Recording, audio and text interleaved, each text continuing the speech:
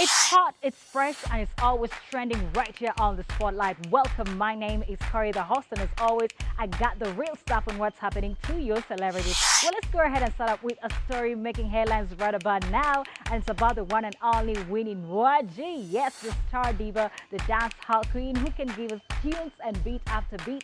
This gorgeous star has just come out and dropped something fresh for all her fans, and she calls it the best of Winnie Nwagi. Now, this brand new album is actually going to be one of the best things we're going to enjoy through this COVID, because truth be told, the best of Winnie Nwagi is literally a combination of all the songs that you have ever listened and heard, and of course some freshness of Winnie Nwagi. Now you know what to do. Rush ahead and grab it and make sure you tell me how you enjoyed it, because truth be told, I did love every song on that particular album of the best of Winnie Nwagi. Now, talking about new brand new albums, we're also having the one and only GNL Zamba. Now GNL Zamba has to come out and dropped a brand new album called Spear, and of course in this album he's going ahead to showcase his talent, look, the flow, and much more. And in between there, he's actually showcasing that he has been the god of rap and still doing it on the best way ever. Now right here on Face TV, as always, I told you we do what? You got a music all day every day. I'll definitely keep you posted, because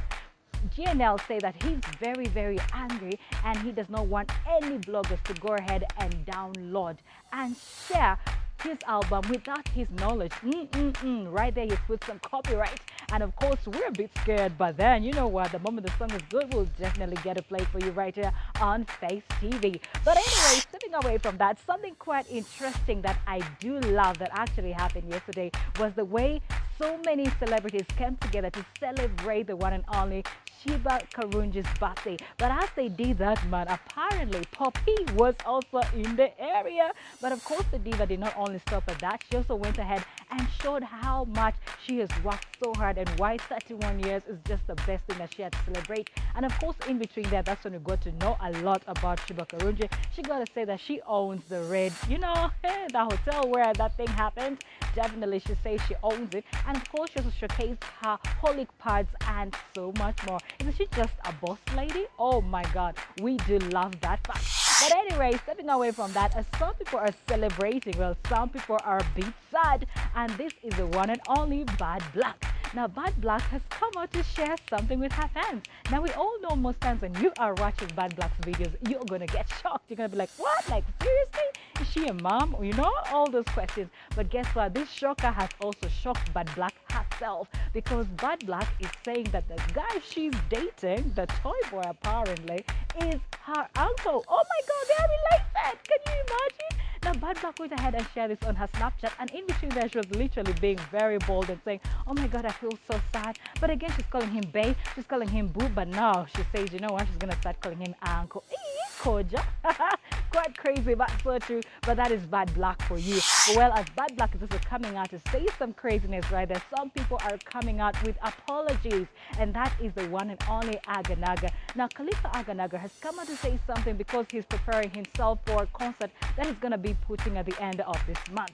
But as preparing for that concert, he also come out to apologize and kindly ask the fans, especially the Bobby Wine supporters. He's come out to say something by saying, Vanage Munsonwe, please forgive me, because should be told, yes, I did a song for Sevo, but you know what, my concert is there, and please do not go ahead and hate me just because I love someone else, man. It's a bit crazy. So the question is, are we really going to go for this concert? Are we really going to watch it online? Are we really going to support him?